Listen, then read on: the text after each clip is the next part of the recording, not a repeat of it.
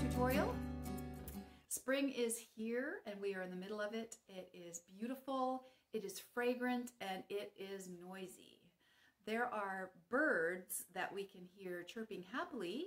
We can hear mama and papa birds chirping and squawking angrily whenever something or someone comes near the nest.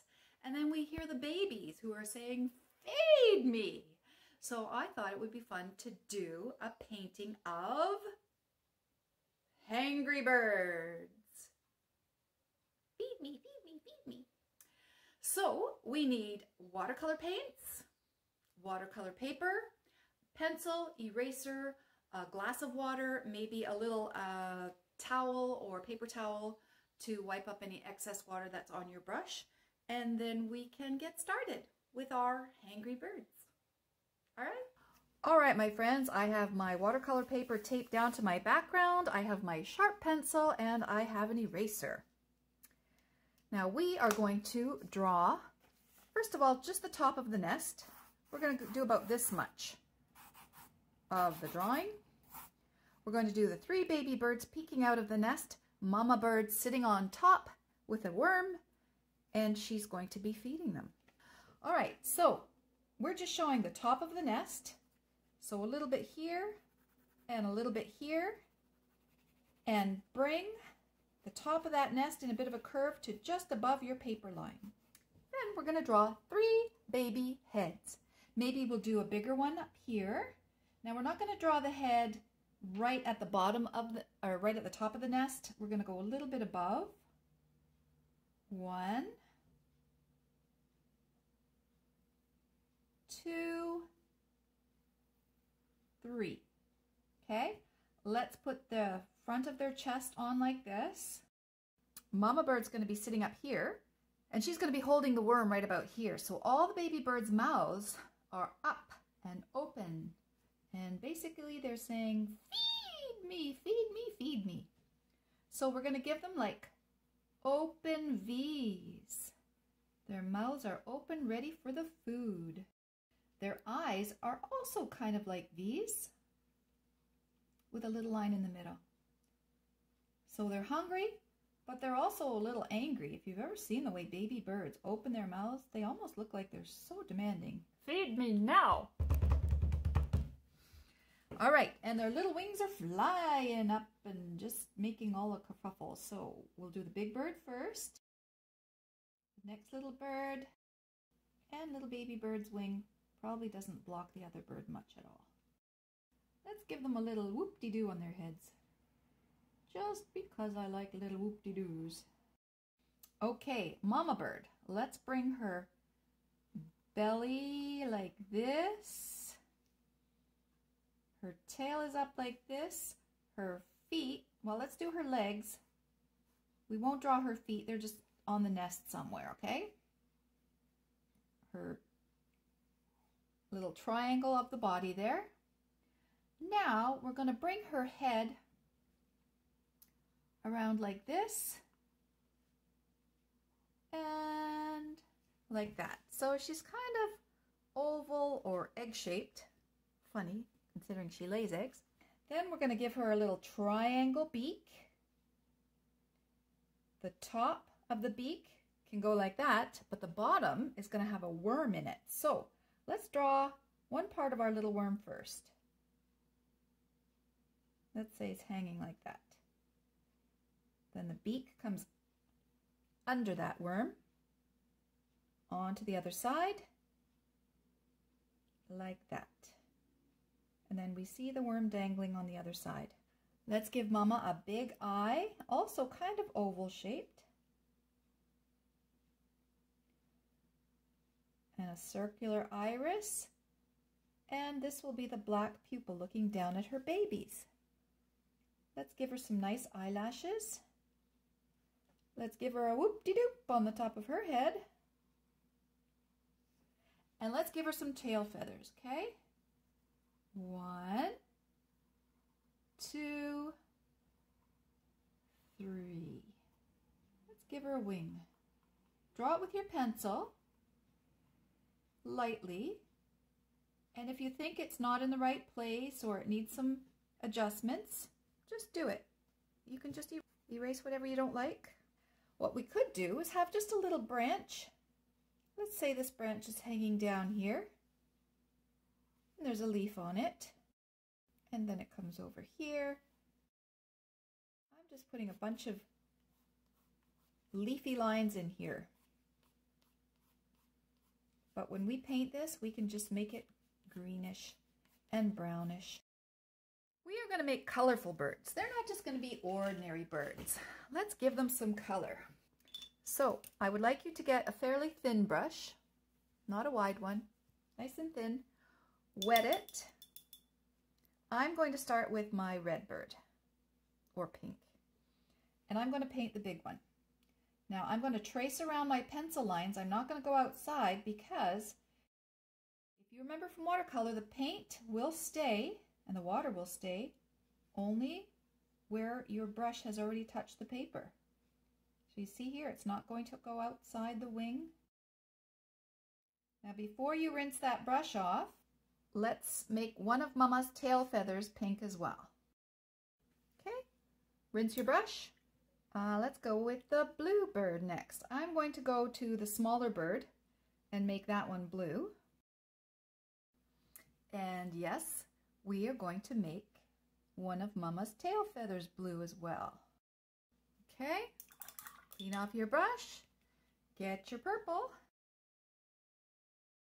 and don't forget Mama's tail feather. All right, we're going to go away from the birds for a while, let that all dry. And let's get a bigger brush, wet it, and get into your green.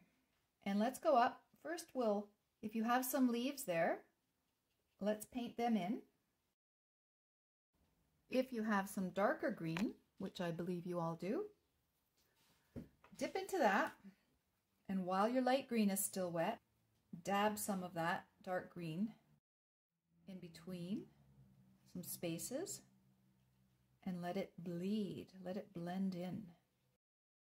I'm just adding little drops, little dots. I'm dabbing it, but when it dries, it'll all blend nicely. Now, what color should we make Mama Bird? I have an interesting green here. I might just make my Mama Bird this interesting green color. Why don't you find something on your palette that you would like to use for your Mama Bird? Let's paint her body, not her eye, and not her beak, okay? And of course, not the tail feathers. They're already painted. Okay, and that's just the first layer. It'll dry, and then we'll add some more depth to it a little bit later. I think I'm going to give Mama a little bit of an orange beak, and I'm going to use my smaller, narrower brush. I'm going to paint Mama's skinny little legs black. Apparently, I'm not. They're brown. Where's my black? I don't know where my black is. I'm going to put some brown on my brush, maybe mixed in with the green a little bit here. Brown and green. And I'm going to just do a thin line on my branch in here.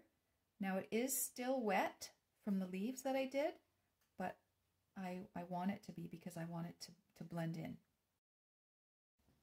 And since we have some brown on our brush, let's paint that little worm. And that wasn't brown, that was red, but it's kind of an interesting color for a worm. Have you heard of red wigglers? Yeah, they are kind of this color. Okay, I'm going to get my fat brush again and get into my brownish green, and I'm going to paint my nest. Hopefully my birds are all dry so they don't bleed into my nest. By that, of course, I mean the color will merge. Okay, what are we missing? I want to give Mama Bird some eye color. What is your eye color? Do you want to give Mama's your eye color? I'll give her mine. Mine's green. You can give her blue eyes, green eyes, brown eyes, black eyes. It's just the part in the middle that's called the iris. That was the circular part that we did. The very middle here will be black, and we will outline the rest of it as well. And this part here will stay white. Now, how about we put a few wisps of blue in the background? Usually I do the background first, but I just didn't want to do that today. And I wasn't sure I was going to do a sky, but I think I'm going to put a little bit of water, maybe just around the birds. Don't get the water on anything else that might be wet, because then it will bleed.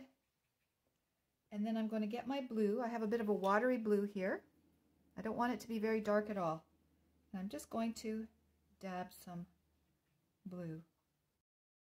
I don't want any dark blue sky. I just want it not white. It's so light that you probably can't even see the color. I can see that is just right for what I want to do. Look what I just noticed, my friends. My nest is bleeding into my pink bird's wing. So I'm getting my fat brush. It is damp, not soaking wet. And I'm going to pull that brown off. All right. I'll wait for it all to dry before I go over with the pink again. No big deal. Okay, now if your colors have dried and they're a little bit light, I see my mama bird here, she's kind of bland and boring. I want to give her a little bit of depth with her coloring because it's all one color. I'm going to go a little darker under her belly and under her wing. Okay, then I'm going to get the water and just blend the rest of it. So it's not darker everywhere else, just in those spots. I'm going to put a little more orange on her beak. And that eye is not really a bright. Okay, my friends, we need to let this dry and then we will get our Sharpies out, okay? Oh my gosh, while I was sitting here, a little hummingbird came up to my window.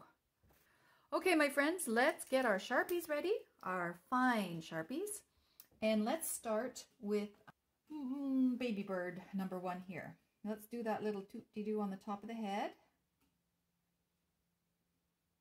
And go gently around the outside of the bird.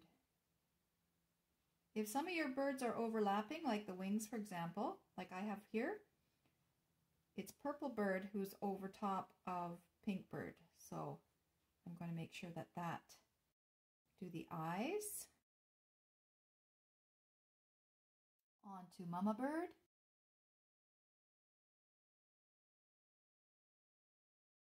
I'm going to do a little bit on the nest as well. Little branches, twigs in the nest. We call this hatching and cross hatching. No pun intended. The little crisscross is hatching and cross hatching when you go cross over that way. Okay, my leaves I'm not going to do with this. If you want your leaves to jump out a little bit more, you can add a little more green, maybe a little more brown. Because remember, when the watercolor dries, it gets a lot lighter. So if you want some darker shades, just add them after they dry. Okay, my friends, we are finished. This is our Hangry Birds. If you want to do some more of my tutorials, I have watercolor, acrylic, and pastel tutorials on my YouTube channel, Yela Productions. Thanks for watching. Thanks for participating. See you next time. Bye.